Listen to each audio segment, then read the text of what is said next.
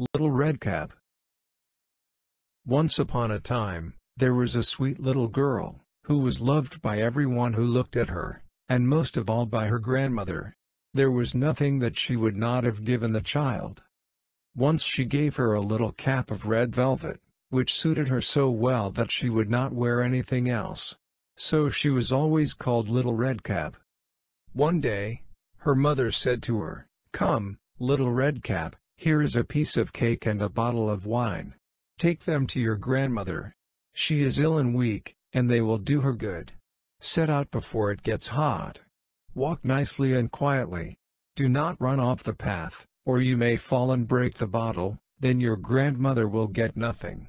When you go into her room, don't forget to say good morning, and don't stop to peep into every corner, before you do it." "I'll take great care," said Little Redcap to her mother, and gave her hand on it. The grandmother lived in the wood, half an hour's distance from the village, and just as Little Redcap entered the wood, a wolf met her. Redcap did not know what a wicked creature he was, and was not at all afraid of him. "Good day, Little Redcap," said he. "Thank you kindly, wolf." "Whither away so early, Little Redcap?" "To my grandmother's." "What have you got in your apron?" "Cake and wine. Yesterday was baking day, so poor sick grandmother is to have something good, to make her stronger." "Where does your grandmother live, Little Redcap?" "A good quarter of an hour farther on in the wood. Her house stands under the 3 large oak trees, the nut trees are just below." "You surely must know it," replied Little Redcap. The wolf thought to himself, "What a tender young creature! What a nice plump mouthful, she will be better to eat than the old woman. I must act craftily, so as to catch both." He walked for a short time by the side of Little Redcap, and then he said, "See, Little Redcap, how pretty the flowers are about here. Why do you not look round? I believe, too, that you do not hear how sweetly the little birds are singing. You walk gravely along as if you were going to school, while everything else in the wood is merry." And so she ran from the path into the wood to look for flowers. And whenever she had picked one, she fancied that she saw a still prettier one farther on, and ran after it, and thus got deeper and deeper into the wood. Meanwhile, the wolf ran straight to the grandmother's house and knocked at the door. "Who is there?" "Little Redcap," replied the wolf. "She is bringing cake and wine. Open the door." "Lift the latch," called out the grandmother. "I am too weak, and cannot get up." The wolf lifted the latch, the door flew open, and without saying a word he went straight to the grandmother's bed, and devoured her. Then he put on her clothes, dressed himself in her cap, laid himself in bed, and drew the curtains.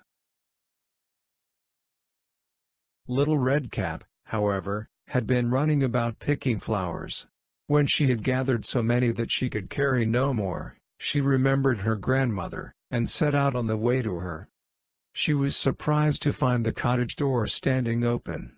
And when she went into the room, she had such a strange feeling, that she said to herself, "Oh dear! How uneasy I feel today, and at other times I like being with grandmother so much." She called out, "Good morning," but received no answer. So she went to the bed and drew back the curtains. There lay her grandmother with her cap pulled far over her face, and looking very strange.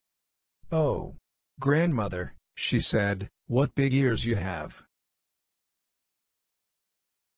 "The better to hear you with, my child," was the reply.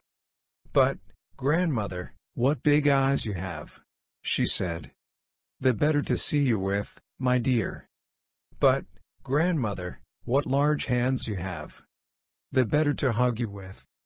"Oh, but grandmother, what a terrible big mouth you have." "The better to eat you with." And scarcely had the wolf said this, than with one bound he was out of bed and swallowed up Redcap. When the wolf had satisfied his appetite, he lay down again in the bed, fell asleep and began to snore very loud. The huntsman was just passing the house, and thought to himself, "How the old woman is snoring. I must just see if she wants anything." So he went into the room, and when he came to the bed, he saw the wolf lying in it. "Do I find thee here, thou old sinner?" said he. "I have long sought thee." Then just as he was going to fire at him, it occurred to him that the wolf might have devoured the grandmother, and that she might still be saved. So he did not fire, but took a pair of scissors, and began to cut open the stomach of the sleeping wolf. When he had made 2 snips, he saw the little red cap shining, and then he made 2 snips more, and the little girl sprang out, crying, "Ah, how frightened I have been! How dark it was inside the wolf!" And after that the aged grandmother came out alive also, but scarcely able to breathe. Redcap then quickly fetched great stones with which they filled the wolf's body.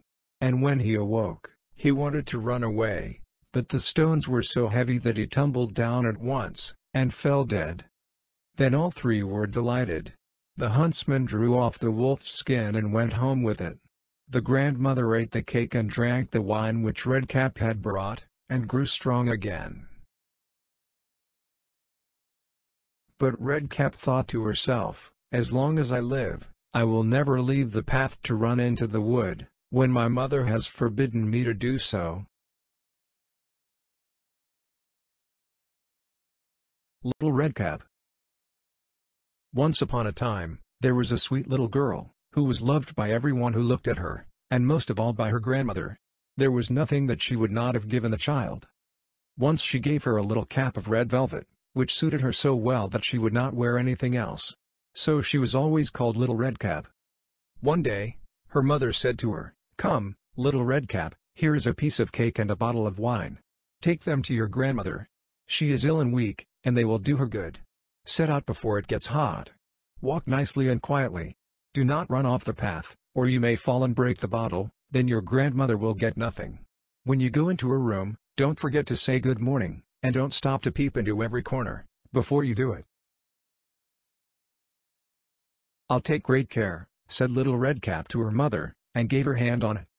The grandmother lived in the wood, half an hour's distance from the village, and just as Little Redcap entered the wood, a wolf met her. Redcap did not know what a wicked creature he was, and was not at all afraid of him. "Good day, Little Redcap," said he. "Thank you kindly, wolf." "Whither away so early, Little Redcap?" "To my grandmother's." "What have you got in your apron?" "Cake and wine. Yesterday was baking day, so poor sick grandmother is to have something good, to make her stronger."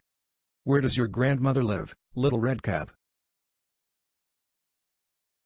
"A good quarter of an hour farther on in the wood. Her house stands under the 3 large oak trees, the nut trees are just below." "You surely must know it," replied Little Redcap. The wolf thought to himself, "What a tender young creature! What a nice plump mouthful, she will be better to eat than the old woman. I must act craftily, so as to catch both." He walked for a short time by the side of Little Redcap, and then he said, "See, Little Redcap, how pretty the flowers are about here. Why do you not look round? I believe, too, that you do not hear how sweetly the little birds are singing. You walk gravely along as if you were going to school, while everything else in the wood is merry." And so she ran from the path into the wood to look for flowers. And whenever she had picked one, she fancied that she saw a still prettier one farther on, and ran after it, and thus got deeper and deeper into the wood. Meanwhile, the wolf ran straight to the grandmother's house and knocked at the door. "Who is there?" "Little Redcap," replied the wolf. "She is bringing cake and wine. Open the door." "Lift the latch," called out the grandmother, "I am too weak, and cannot get up." The wolf lifted the latch, the door flew open, and without saying a word he went straight to the grandmother's bed, and devoured her. Then he put on her clothes, dressed himself in her cap, laid himself in bed, and drew the curtains.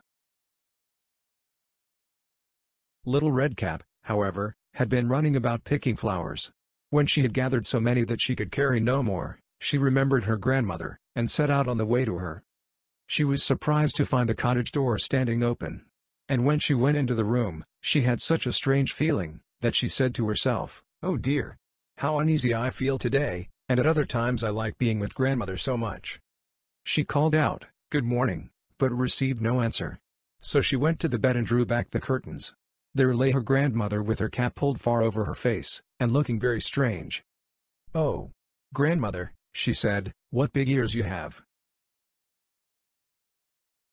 "The better to hear you with, my child," was the reply. "But, grandmother, what big eyes you have," she said. "The better to see you with, my dear." "But, grandmother, what large hands you have." "The better to hug you with." "Oh, but grandmother, what a terrible big mouth you have."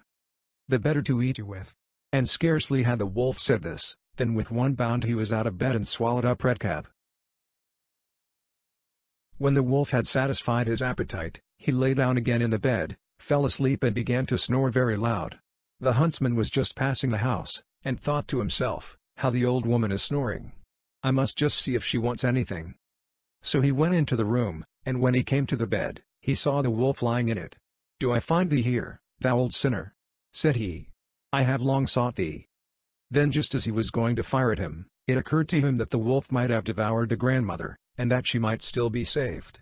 So he did not fire, but took a pair of scissors, and began to cut open the stomach of the sleeping wolf. When he had made 2 snips, he saw the little red cap shining, and then he made 2 snips more, and the little girl sprang out, crying, "Ah, how frightened I have been! How dark it was inside the wolf!" And after that the aged grandmother came out alive also, but scarcely able to breathe. Redcap then quickly fetched great stones with which they filled the wolf's body. And when he awoke, he wanted to run away, but the stones were so heavy that he tumbled down at once, and fell dead. Then all 3 were delighted. The huntsman drew off the wolf's skin and went home with it. The grandmother ate the cake and drank the wine which Redcap had brought, and grew strong again. But Redcap thought to herself, "As long as I live, I will never leave the path to run into the wood, when my mother has forbidden me to do so."